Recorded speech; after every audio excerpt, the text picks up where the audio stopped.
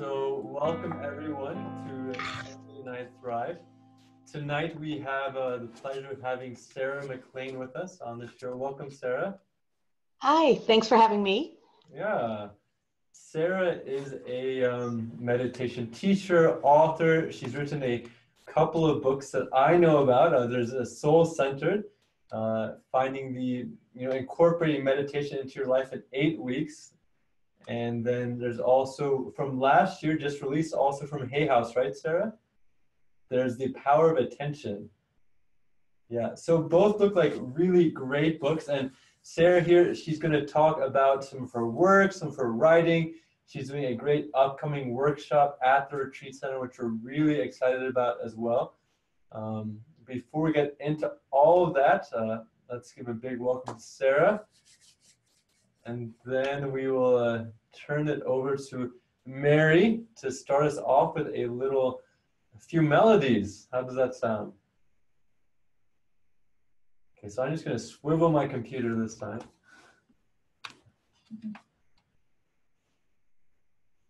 And take it from here, Mary. All right, I'm going to play a bhajan. This is going to be in call and response in Sanskrit. So if you can follow along, you can, or just sit and listen to the beautiful music.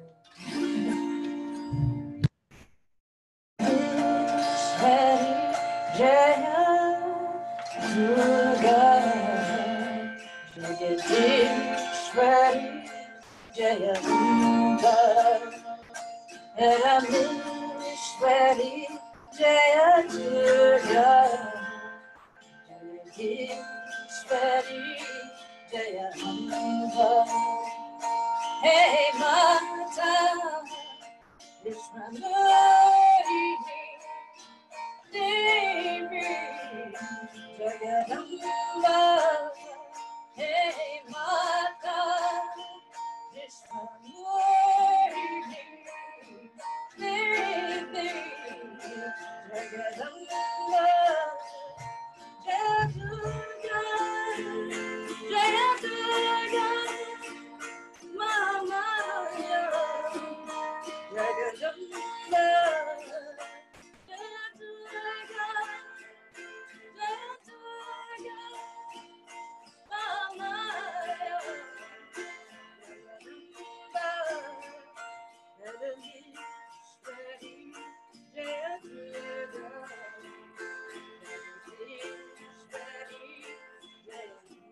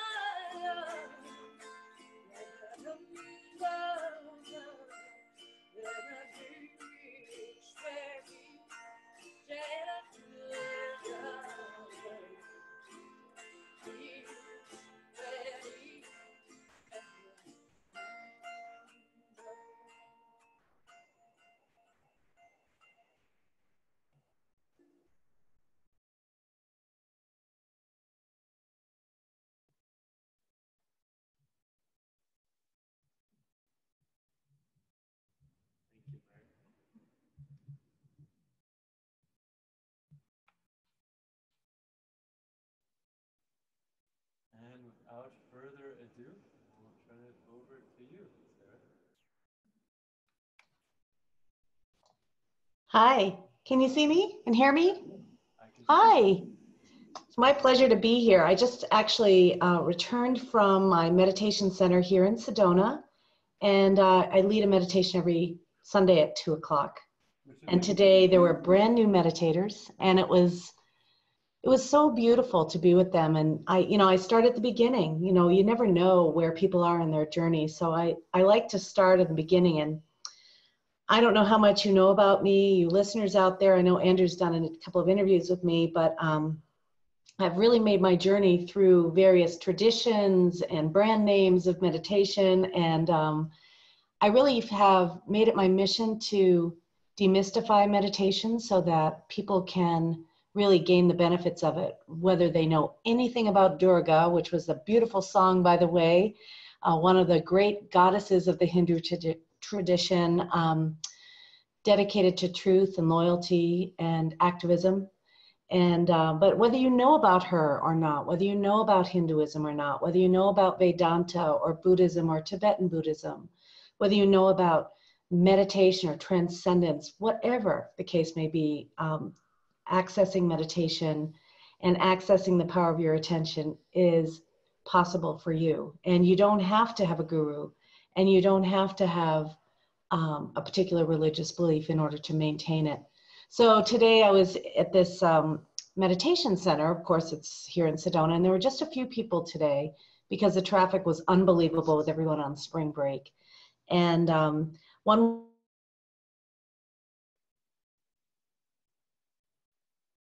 therapist in the school systems, but she's an activist for individuality and specifically acting on behalf of people who choose to go their own way, who don't choose vaccines, who do want to homeschool their kids, who do want to take matters into their own hands when it comes to liberation in their own children's behaviors. I mean, there's a law apparently that if your children are acting out, they can be medicated against their will and against the parents' will. And her heart, who is it who's moving her towards this work? And she's so burned out that she doesn't even feel like she knows herself. And this is common for activists, advocates. And so I was talking to her about finding moments of sanctuary. And of course, finding moments of sanctuary can occur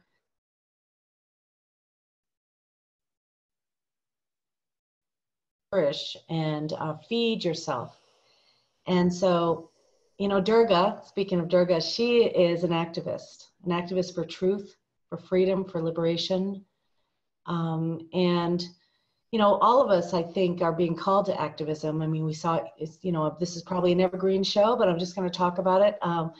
We were called yesterday to being activists for freedom of speech, activists for speaking out against violence.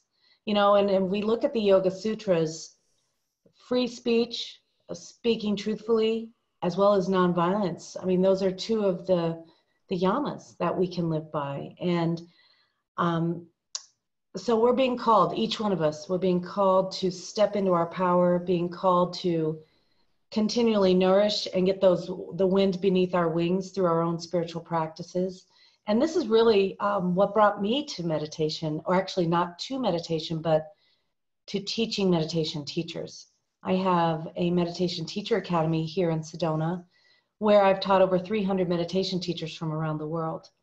And the reason I do that is because I know, and I imagine you do if you're listening to me now, we want to have peace on this planet.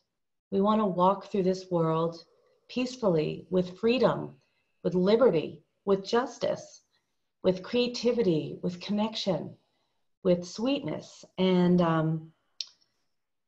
I think that we're all having to do that, but I can't reach everybody and you can't reach everybody. And so each one of us is responsible to create that. And I was always reminded of Lao Tzu's poem, or maybe it's his work, which says, in order to have peace on this planet, there must be peace between nations.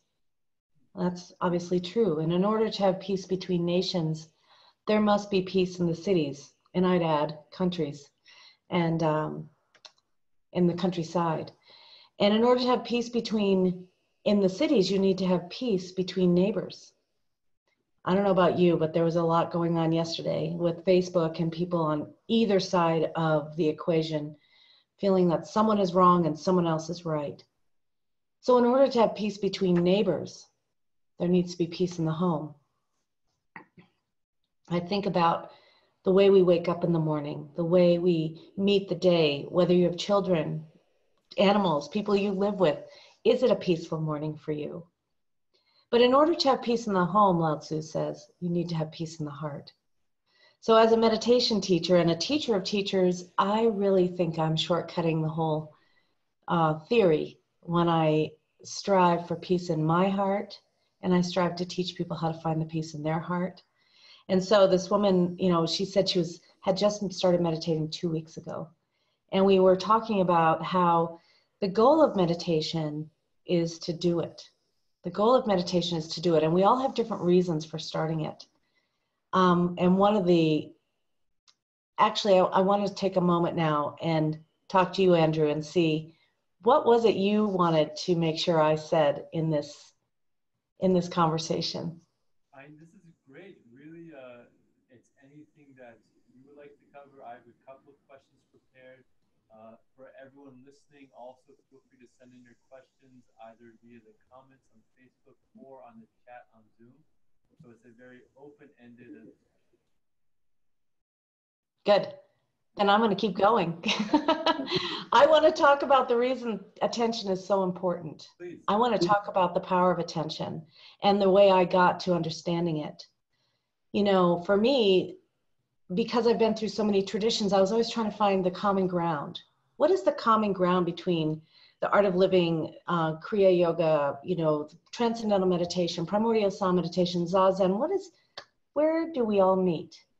You know, maybe it's where we enter in from. I mean, whether you're looking to lower your blood pressure or create peace on this planet, whether you're looking to increase your immunity or to be a better listener, you know, we're all coming in through similar doors. But what I'm finding is that there are 3 ingredients to, I'd have to say 95% of all meditations.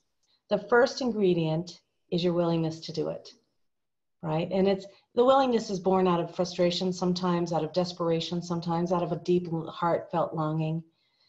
So the second ingredient for every meditation is your gentle, non-judgmental attention. And this is not just as simple as it sounds. Yes, meditation will make you maybe have Jedi attention, but you don't have to start out that way. You start out with just paying attention like you're paying attention to me and like I'm paying attention to you right now. And the third ingredient is where all of the techniques come in, whether you're paying attention to a sound, a sensation, or some sight. They're all various techniques, but I want to get back to the second ingredient, gentle attention. Because I talk about it and have talked about it for the last, since 1993, as I've been teaching meditation since then. You know, obviously we're all on our own journey. My journey is ever expanding, ever evolving, just like yours is, like that lotus, that ever blooming lotus that continually shows new petals. So my quest is quite often to go deeper. And my quest was, well, what is this attention I'm talking about all the time? What is this attention that I'm always referring to? And where is it? Point to it. And a Zen master might say, well, show me your attention. You know, where is it? So what I would say to that is, turn your attention right now to the one who's looking through your eyes, to that presence that's beaming through your eyes, that's listening through your ears, that's right here, right now, dwelling in that body of yours, or not. Pay attention to what it is that's paying attention. And if you can track that to its source, whether it's mentally tracking it or physically tracking it or just imagining it, what do you find? What do you find there? So this has been my journey over the last couple of years. Recognize that I am personally in charge of deliberately paying attention. No one can pay attention for me. No one can hone my attention for me. People can certainly try and steal my attention, but it's my job not to let them. And it's your job to become ridiculously in charge of your own attention. And there are many ways to do that. And there are many ways to start to look for ways in which we're distracted and reclaim it again and again and again and again. Because the only way to peace is to be in charge of where and how you focus your attention and on what. Anyway, I see some questions coming in. Yeah. Please place your questions here. Oh, I meditate to stay grounded, stay calm, and be more connected to the Holy Spirit. Beautiful, beautiful. And so, you know, a lot of people say, well, I meditate to become more intuitive, to be more connected to God, to be more connected to my own inner being. And what does that even mean? How do you know you're connected? How do you know you're plugged in?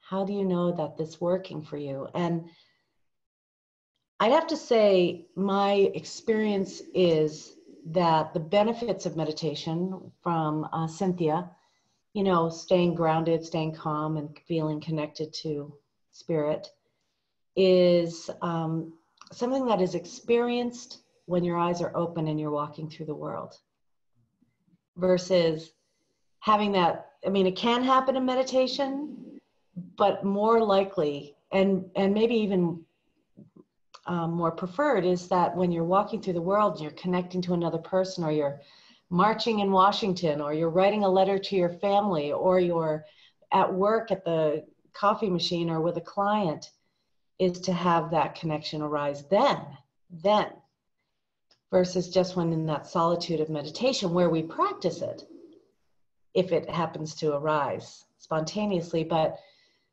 it's almost as if the benefit of it shows up when our eyes are open and we're walking through the world. That's it, isn't it? You said two very interesting words just before: focus and attention.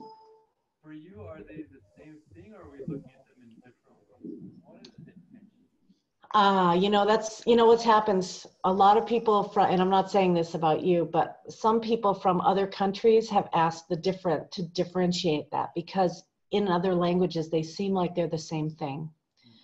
Okay, so the three ingredients, right? I say there's your gentle attention, your willingness, and a focus for your attention, which I should say is an object to focus on. You know, it could be a candle flame. It could be the night sky. It could be the sound of the wind in the trees as it's making its way across the red rocks. I want to show you what it looks like out my window right now. And I will. It could be some sound you hear in your own body, your heartbeat, your breath. So what I mean is you can focus your attention on an object. We call it an object of focus, like focus on my finger, you know, but yeah, maybe I should articulate it slightly better.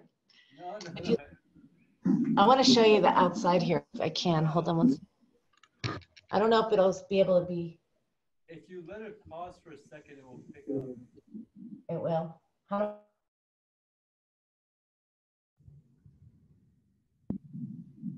Can you see it? You can't. I'm going to have to open my window so you can see it. In a minute, I will. It's so beautiful here in Sedona, and I want people to have the experience of it. We've got another comment. Does it matter where you meditate? Well, you know, if you look at some of the traditions, first of all, I'm going to say no. But if you look at some of the traditions, you know, the meditation's been around for thousands of years. Have you ever been to Varanasi and seen where the Buddha gave his first lecture? Of course, it was a walking meditation, but everybody outside there, they were sitting on the ground around the stupa. But if you went further out by the Jain temple, you'll see where he had his housing, you know, the actual monastic setting. And I think some people sit on rocks. If you go to Ramana Maharshi's cave,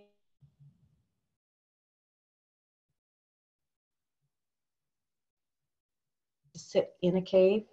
Now it only serves as an echo chamber for all the horns of all the motorbikes and the horns of all the cabs.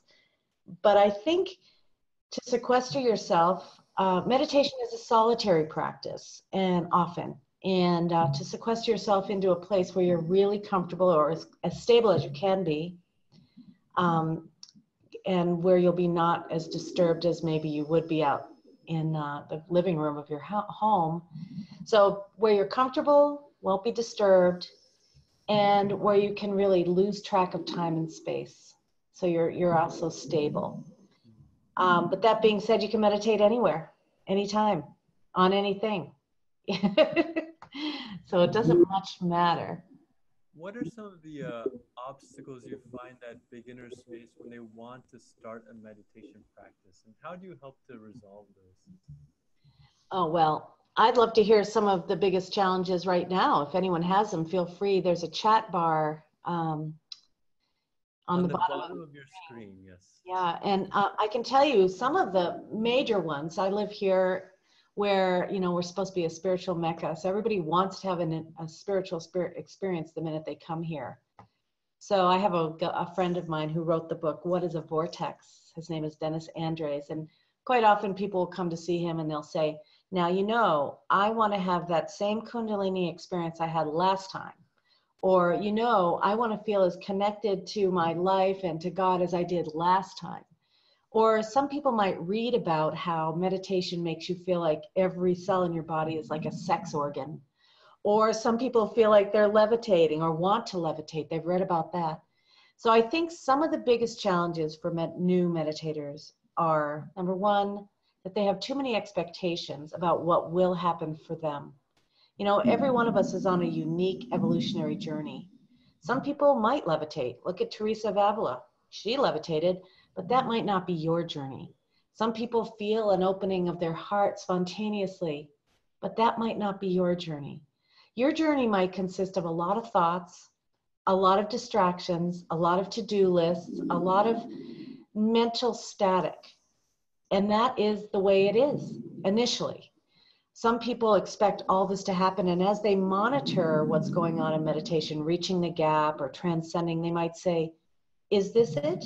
Is this it? And as they're doing the is this it, what they're doing is they're actually inhibiting the possibilities of that opening of consciousness, that spontaneous flowering of awareness.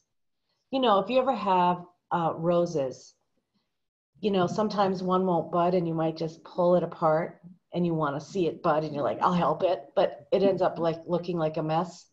When we put too much effort into the natural awakening or natural evolution of our own consciousness, we can actually have a little bit of a mess on our hands where we get headaches or we have anxiety or we start judging ourselves. So I'd have to say, first of all, is to let go of any expectations. Secondly, to welcome everything in meditation and in addition to expecting nothing. Third is to stop monitoring the experience, but to do the practice with resolve, like you might do anything. Do the practice with resolve, but let go of whatever expectations you might have or whatever results you're expecting. And another one is to be really nice to yourself. Really nice to yourself. Because, you know, I've heard this said by many different saints and sages, which they say, you know, to have a human birth, whether you believe in reincarnation or not, that's up to you. To have a human birth is very fortunate. To have a human birth where you're striving or having the kernel of desire for enlightenment is extremely rare. So those of us who are listening to this right now, it's an extremely rare path. Most people aren't on it.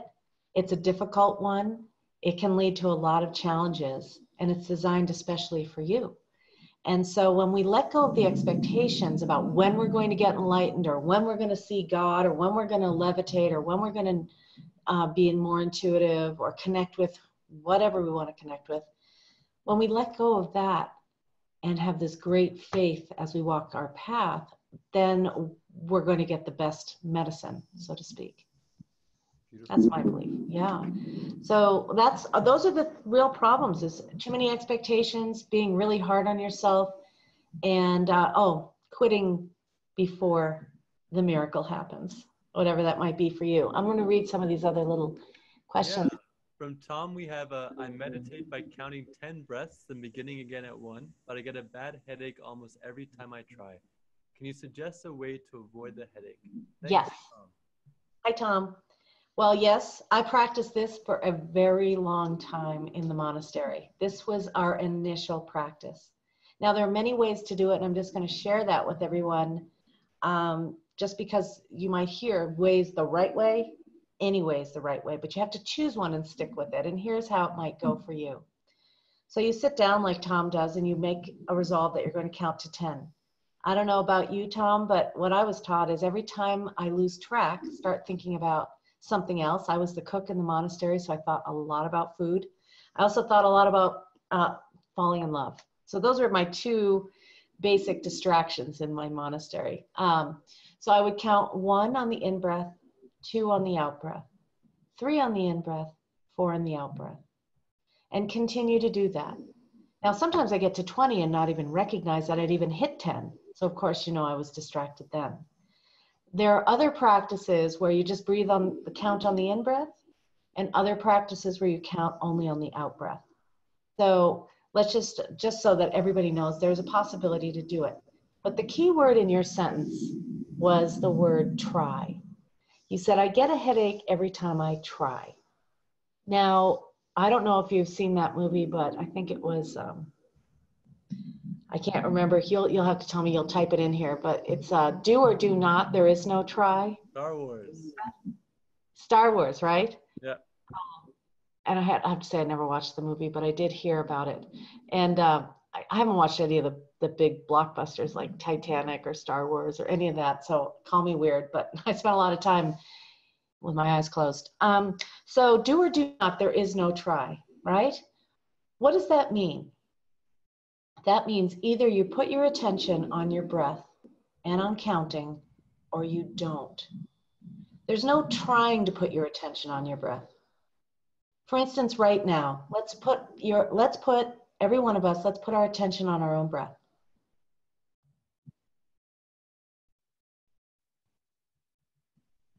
Now, put your attention on the sounds in the room around you.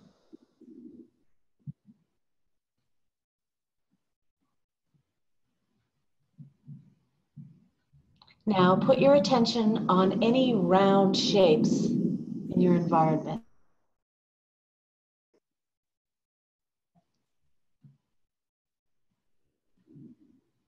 Okay. Now, reflecting on this exercise, did you try to listen? Did you try to pay attention to your breath? Did you try? You probably tried a little harder on the round shape, but you were just able to do it. There's not a lot of efforting, and so it's kind of like this effortless effort that you're doing. So in terms of you, Tom, quite often people either focus on something that they're an internal sound or a sensation. In your case, you're doing both, because sometimes the sensation of the breath is not charming enough, whereas other times the sound isn't charming enough, so you're using both. My suggestion is, first of all, notice whatever effort you have. Notice when you're beating yourself up or expecting something to happen. Unlatch itself from your experience, but really start to, I'm getting a little distracted by the sounds of what sounds like a hurricane on. Is anyone else hearing this, or is it just my computer? I am. You're too. hearing? Yeah. Like, woo, primordial sounds. So I would say, notice how much effort you're putting in there, and be really kind to yourself. Be really, really kind to yourself as you're going for this. That doesn't mean give yourself permission to daydream, but keep coming back. This whole thing is about training your attention. Training your attention to focus on one thing at a time, to be in the present moment, and with your eyes closed, to become much more self-aware. That's my suggestion. Okay, Cynthia says she usually falls asleep, so I guess I'm doing it at the wrong time of day. Well, let's talk about the times of days to do it. Well, there's what's called the ambrosia hour. Have you heard of this? The ambrosia hour? It's the time monastics would normally get up and meditate. In the monastery where I lived, they started hitting the big block and waking us up at 4:20 in the morning. That means something else to other people, but at 4:20, we'd get to the Zendo at 4:50 and we'd meditate. The ambrosia hour is that time, ideally in Ayurvedic world, it would be between 4 and 6, whether it's AM or PM. It's, for those of you who love Ayurveda and know about it, it's that Vata time. It's the end of Vata time. Vata is naturally cool, light, moving, airy, unstable, and also naturally spiritual. So that time helps to develop the stability within yourself. It's a time that is naturally a spiritual time before the sun rises. Of course, this adjusts slightly depending on where you are, but between 4 and 6 a.m. and 4 and 6 p.m. are the best times. You don't have to do it for 2 hours each time, but those are the best times to meditate. And Cynthia says she falls asleep. I want to talk a little bit about that. I'm going to just give you, there are 3 categories of experience that I like to share with meditation. The first one is that you have a lot of movement. Now, it could be movement of your mind, as in thoughts or visuals. It could be movement of the body, as in pain and discomfort or twitching, or even the feeling of lightness.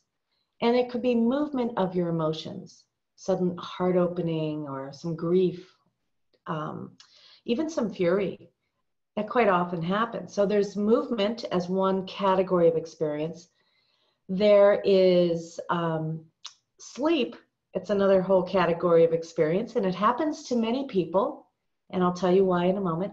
And then there's the third category of experience, which is transcendence.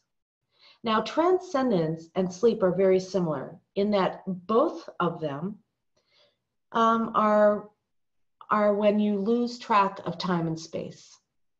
So when you transcend, when you kind of feel like, where am I? After you start taking a deep breath, or time's really passed. So that's why you need an objective measure of time. When you have that transcendence state, it can feel a lot like sleep, but there is one factor that is different between the two. And the factor is that in sleep, Cynthia, if I called your name while you're sleeping, you might not hear me.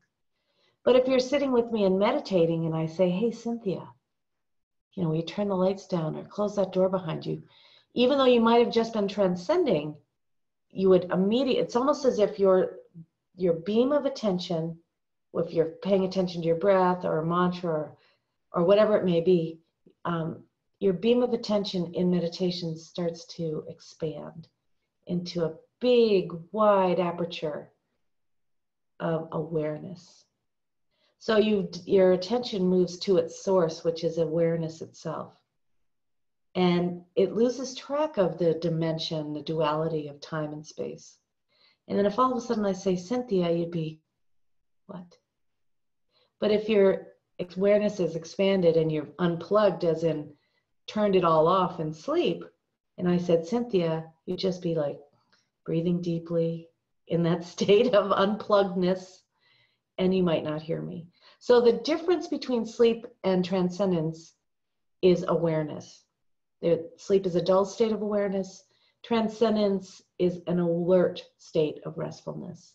So you might be doing it at the wrong time, but I can tell you that if you do it in the morning when you first get up, and if you have time to do a second time of day, it's what I call happy hour, between 4 and 6 when you get home before you eat dinner. If you do that, your sleeping patterns will get better in the evening. And so people hear all the time that meditation's a great way to get some good sleep. And it is, but not because you've done it right before bed, but because you've gotten rid of the stress that has kind of inhibited the natural rhythms that your body's gotten into. And so you will eventually be able to sleep more naturally, more deeply if you meditate twice a day and get rid of that stress that impedes that. So I hope that helps a little bit. Okay, we see some more questions. We've got a comment from Tom. Very helpful, Sarah. Thank you. And then from Denise, my practice has helped me find my truth. Thank you, Sarah McLean. Love to you. Cultivating non-judgmental attention feels like settling into love consciousness. I know that you speak of this. I would love to hear more. Well, just like when I said you're paying attention to whatever it may be in your meditation. Now, an advanced technique, by the way, does not have that third ingredient of an object. So what does that mean? Usually the meditations I teach and work with are focused awareness practices, but there are practices which are open awareness practices. And that would be when you're sitting and you've cultivated this deep stillness, and then you welcome whatever is calling you, whether it's the sound outside, you know, your own sensation of breath, maybe the sound of your heartbeat. You know, it's almost as if you're a screen, and whatever comes, you pay attention to without a lot of gyration storytelling mentally. It's just, it's a sensation. But back to the open awareness, or let me just read the word you said exactly. I don't know if I can find it, that one. Oh, can you read it to me again? You're muted. Cultivating non-judgmental attention feels like settling into love consciousness. Okay, good. So, thank you, Andrew. I can't find it on there. So it's true. So that focus of yours, as I said, it starts to expand as you settle into that non-judgmental attention, into that settled state, as you move from the active mind, you know, that are indicated if you were to hook up an EEG machine, we'd find this activity of the beta activity going into the alpha. And then as you meditate more, counting, whatever it may be that you're doing, you start moving into of things. Because when you say you feel like you're feeling love, that would be a feeling. It would have to be you know, the subject, and that which you pay attention to, that feeling of love. So there's still that duality. As you move even deeper into that, I say what happens is you dive into or sink into a field of love. That's what I believe the source of your attention is. That's what I believe you are, is this expression of love. And that's why the non-judgmental attention is nice, because it's letting you let go. It's letting you surrender to that expansion of consciousness, which ultimately allows you to dive into this field of love. And this is where the benefits of meditation really arise. As you purify your nervous system, that's a result of meditation. You dive deep into who you really are, which is this present, unique, expansive, infinite, timeless being. That's why when you're in that state of transcendence, you don't know what time it is, because you're in the timeless world. You're in the love world. You're in the healing world, the wholeness world, the purity world. You're in that. And you can't think about going there. It just happens spontaneously, which is why giving yourself a break is helpful, because the minute you let go, it might happen. It's just like all the good things in life, whether it's falling in love or having that peak experience. It doesn't happen because you wish it into being. It happens because you set yourself up to succeed and let go of your attachment to the outcome. So that field of love is what is our source. And as we dive into it through meditation or other practices as well, but as we dive into it, we don't even know we're in it, like a fish doesn't know it's in water. And then as we come out of meditation, we are wet with or covered with the qualities of that field of love. Obviously, love is one of them. Connection is one of them. Understanding and benevolence and wisdom, perfect orderliness, consciousness, all of it, peace, love, all the good stuff, that's what's in that field of love. And so when we move into meditation, whether we know it or not, that whole field of love is kind of calling us, and we know it. You meditators know it. It calls you like, hey, come on back here. And for those of you who miss a few meditations or even a year of meditations, as some of you have, I always think of that field of love. It is a lover, and meditation is a lover. And so it's always welcoming you back with open arms. It does not have any spite or it doesn't hold any grudges or doesn't separate from you. You can always go back to it. It's always waiting for you going, hey, baby, come on back. So that field of love is what lives through you as you. And it lives through me as me. And it lives through everything, even the people we don't really like. It lives through them too. And once we start to recognize that, and you don't have to believe me, by the way, don't believe anything I'm saying. It becomes a direct experience if you practice meditation, and you start to watch the word in Sanskrit is lila. You start to watch it and you could observe it. I mean, yesterday I had so many sort of controversial posts on my Facebook page from the people who support the Second Amendment and the First Amendment, and people who love these kids and the people who don't, and all of this. And, I have my opinions, and that's my personality. But, what shines through all of that is this field of love where I can really be the observer and just laugh. It just makes me laugh, even when it seems really serious and tragic. I know that sounds maybe cold and heartless, and I don't recommend it for anybody unless it's really true for you. What happened for me when I first got into meditation is I put a bumper sticker on my car that said, it's all good. It's all good. And it wasn't for me. My car didn't even go into reverse. I had to push it out of the parking lot. So that was bad. I was suffering from heartbreak from a boyfriend who broke my heart. And I also had just gotten a tumor removed from my throat. So it wasn't necessarily all good in the scheme of things. But I thought in order to be spiritual, I put a it's all good bumper sticker on my car and pretended it was spiritual. Everything was good, and it wasn't. But I can tell you that from my perspective now, in most cases, and not every, I'm still triggered by a number of things, which you can find out about on my personal Facebook page. But in most cases, I see the intelligence. I see the light behind the movie screen and behind all the characters that it's being shown through. I can see it, but that's just because I've been meditating for a while now, with 25 years or something. But do you see it, Andrew?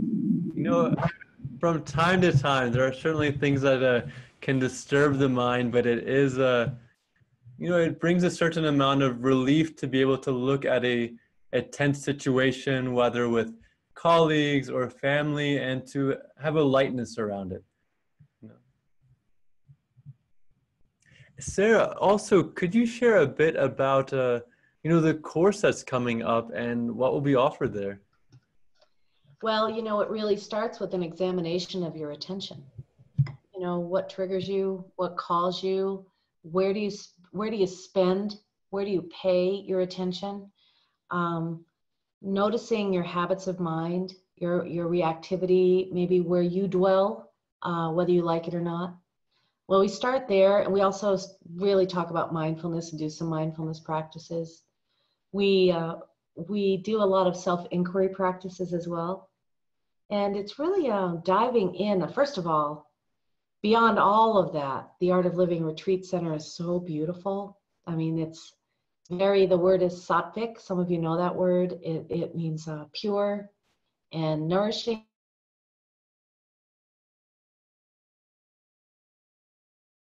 Certain field of love, I would have to say. And so there's that. And the meeting room is beautiful. The places we stayed are beautiful. The spa is really one of the best spas I've ever been to. It's a traditional Ayurvedic spa. And I worked in an Ayurvedic spa for many years, many different ones. So I can tell you that with some authority. I just love it there, and I love to dive deep into that stillness.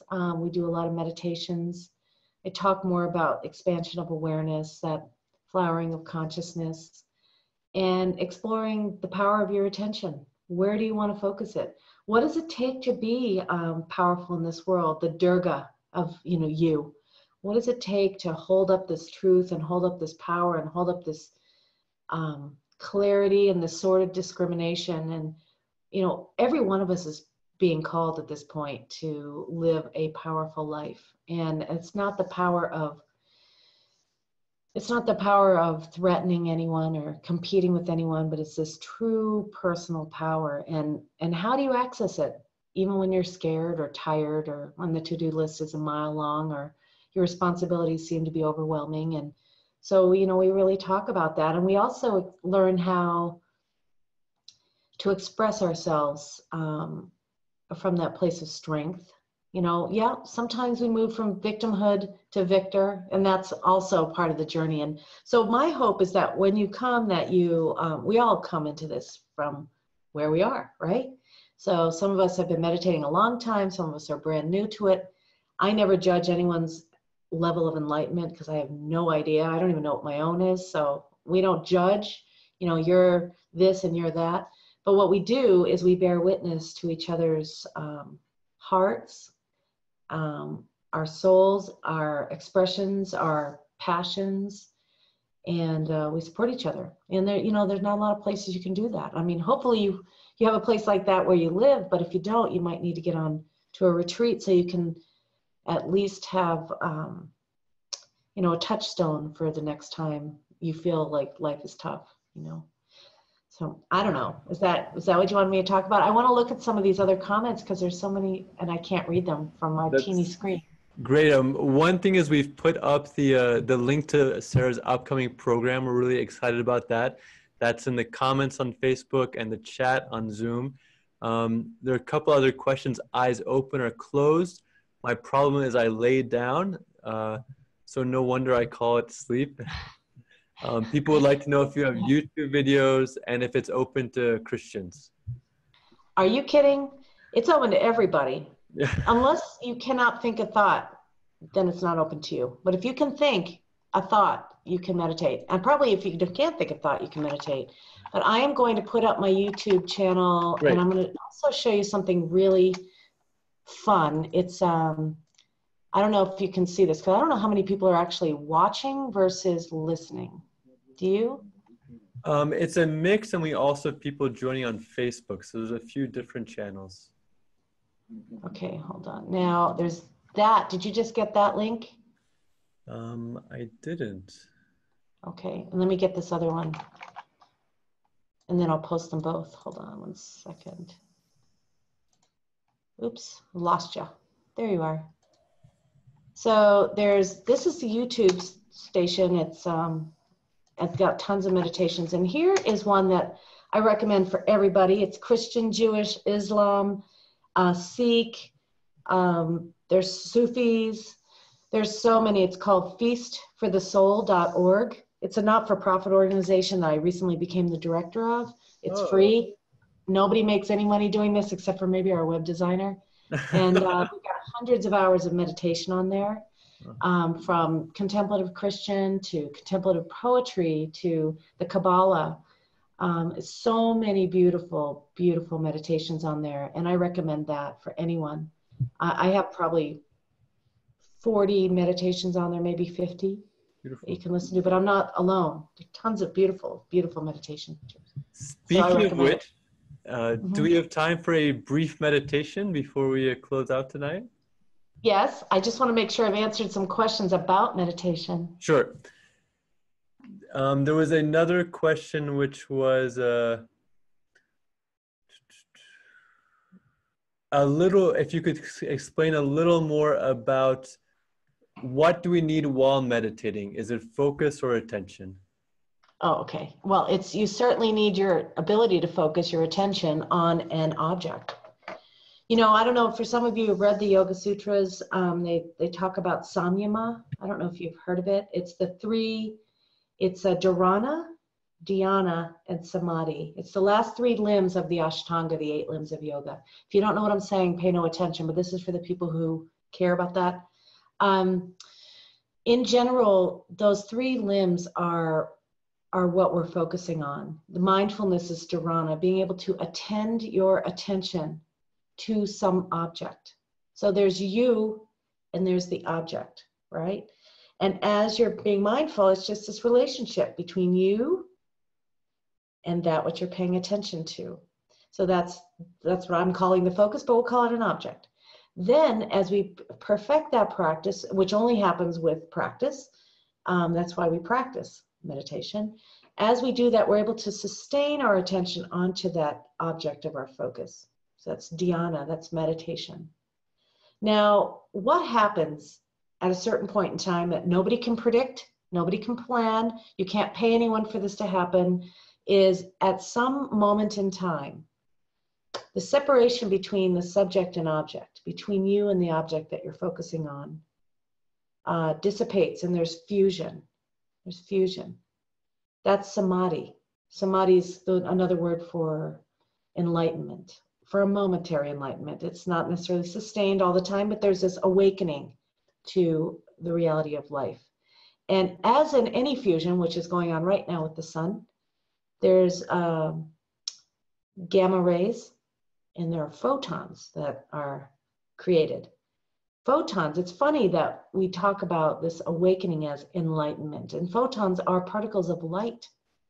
So in general, yes, in general, you need an object to focus on to sustain your attention, to create the conditions for this merging between subject and object, this merging between your limited focus of attention to that field of its source, that field of love. That's really what we're doing here. And you don't have to know any of this. That's the beauty of it all. You could be staring at a sunset and it could happen. You don't have to know any of these words or any of these techniques, because it is a spontaneous and natural experience for the human. Probably animals have it all the time, I imagine. But for humans, it's natural. It's something that we have to cultivate, though, in our busy society, in our heavy to-do list laden society. So, okay, so we can meditate, shall we? Is there any, do you have any other questions, Ann? That's it for now.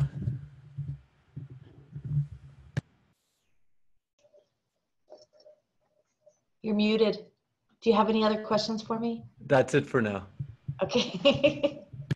All right, this is my, I use this to, I don't know how it sounds on the internet, but it's my Tibetan bowl. I use it to time us with. How much time do we have? A few minutes? Yeah, it's really, it's flexible. It's up to you.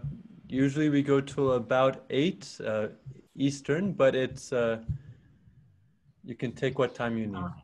Okay, so we'll just do a 10-minute meditation. We'll go over by 10 minutes. But listen, if you're driving, don't do this. If you are operating heavy machinery, now's the time to turn off this recording. So meditation, I saw a question here. Should your attention or should your eyes be closed or open? That's up to you. You know, there are open-eyed meditations.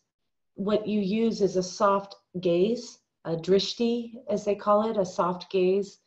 Some people in the Zen tradition, when they're doing Zazen, they gaze towards the floor, like about 3 feet in front of you, just gazing though, not focusing, but gazing. And I like to have my eyes closed because I like to have that inward stroke, that interior awareness. But you do what you want, whatever's comfortable for you, ideally sitting up, because as we've learned, when your eyes are closed and you're lying down, it sets you up for a nap. And that's a different state of consciousness than meditating. So let's get in a meditation position. That means comfortable. Comfortable. Now I have my door closed. Hopefully no one comes in. And that's what you usually have to do. Set yourself up to succeed. And I'll sound the bell. And as I do, simply settle into yourself. We'll meditate for about 8 or 9 minutes. We'll leave a minute to come out slowly.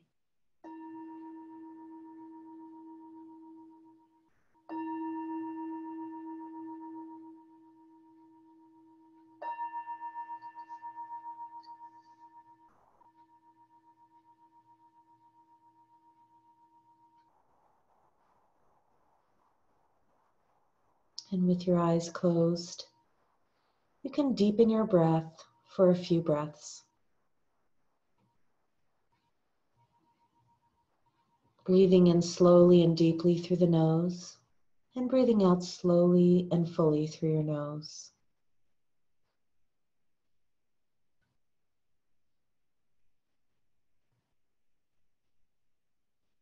This sends a signal to your body that you can relax. You can move to the parasympathetic response, time to rest. And you can let your breath return to its natural rhythm and depth. Throughout this practice, you'll be breathing naturally. There's no need to regulate or control your breath.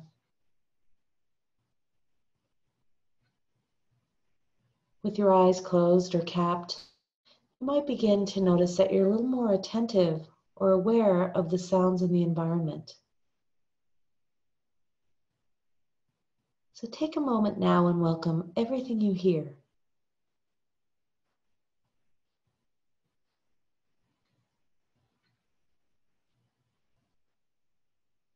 Tune in to the sounds of the sounds. Notice how they arise from the silence and return to the silence, like the sound of the bell and the sound of my voice.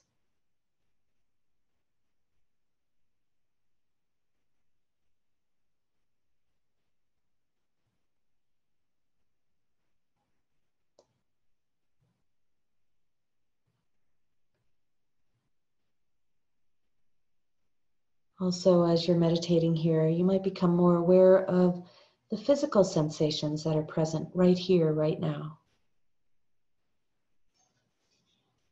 Just as sounds are in the present moment, body sensations arise in the present moment. So I'll guide you into a gentle body awareness practice, remembering to maintain a non-judgmental attention and some kindness toward yourself as I guide you through this. You might become aware of warmth or coolness, heaviness or lightness, tingling, numbness, sharpness. Whatever you find is perfectly fine. See if you can notice and welcome everything without any particular evaluation or judgment. Bringing your bare attention to the sensations as you pay attention now to the scalp and your forehead. And notice what's here.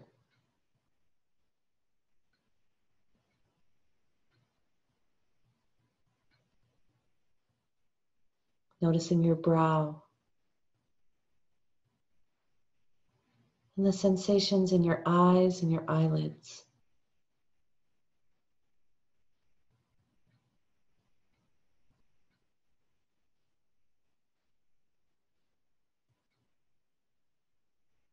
Bringing your attention to your ears.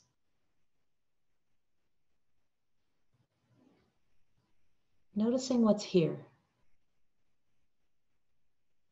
Without going into a story or any judgment, simply sensing.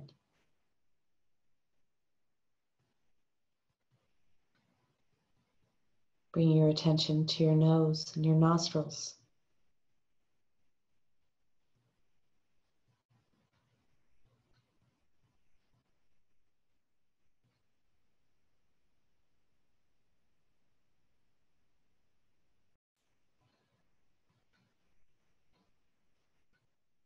Your tongue.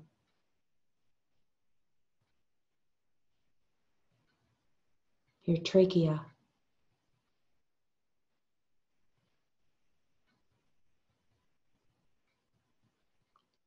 You can tuck your chin just a little bit as you feel the back of your neck lengthen. Notice the sensations present.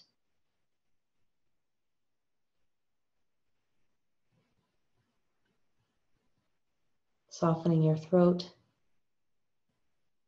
and lowering your shoulders.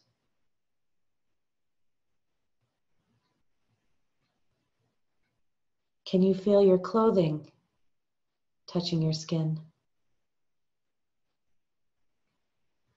Can you feel where your arms are resting in your lap?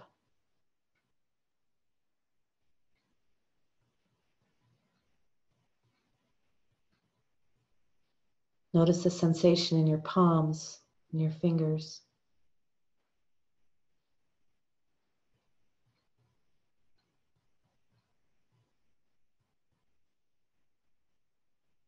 And bring your attention to the sensation of sitting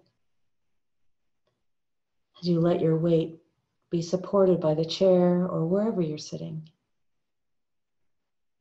Perhaps you're leaning against something and your back is being supported. Notice the sensation of support and of pressure, of gravity.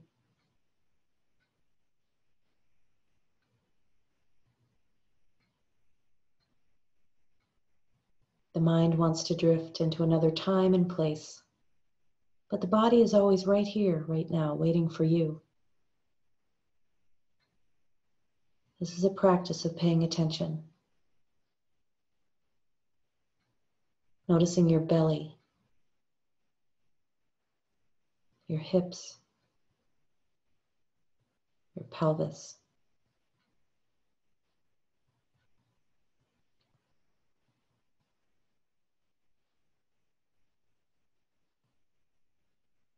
Bringing your attention to your legs and noticing where they meet the floor and where your arms are resting in your lap. Notice what the lap feels like.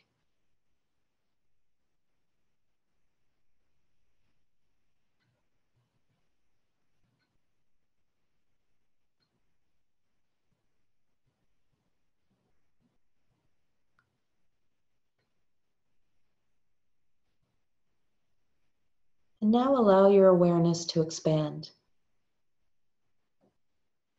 Allow your awareness to expand to include your entire body.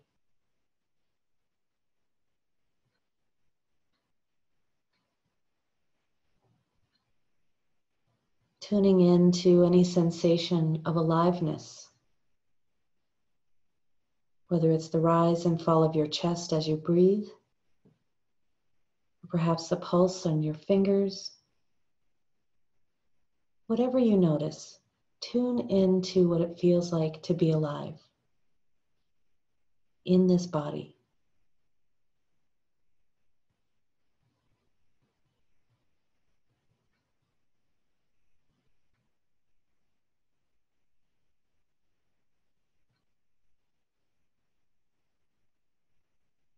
And notice where you begin and end.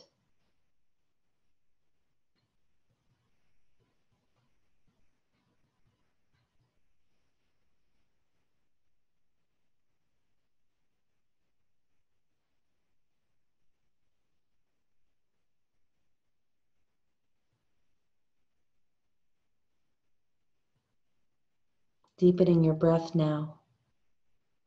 Breathing in slowly and deeply through your nose. Breathing out slowly and fully through your nose.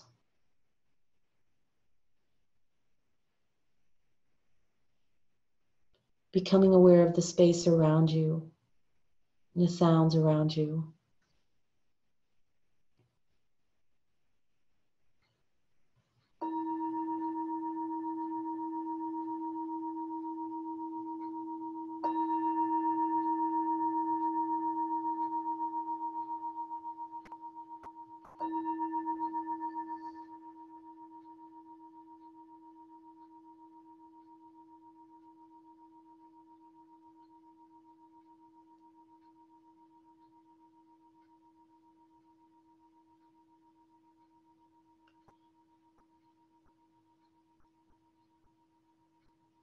You can slowly begin to open your eyes whenever you feel ready.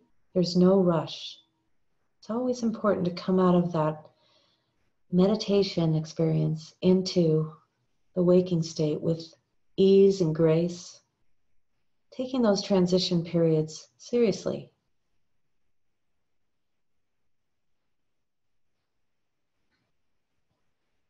You can deepen your breath, you can move into the space around you.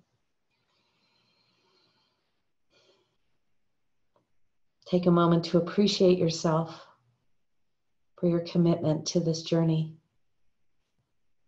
and putting your spiritual practice first, or at least near the top of what's important to you. When you're ready to open your eyes, you can open them all the way. But take your time, there's no rush.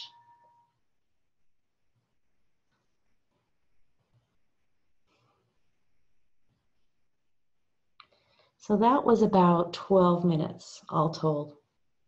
We started a little slowly. It came out slowly. And whether you meditate for 1 minute or 5 minutes or 10 minutes, it's always important to come in and out of meditation slowly. Just like you go into sleeping slowly, you come out of sleeping hopefully slowly without your phone. The same is true for meditation. You know, even if we don't think we went very deep, it's a different state of consciousness we access with meditation. It's different than being awake. It's different than sleeping. It's different than dreaming. It's the meditation state. It's what's called the fourth state of consciousness. And so as we move in and out of these various states, we take our time. I think that's probably one of the biggest challenges for people. Is they have to get up and go. They have to get back to the to-do list. But don't do that to yourself. Give yourself the benefit of the experience you just had. Allow yourself to move into and out of each state with ease, honoring those transitions.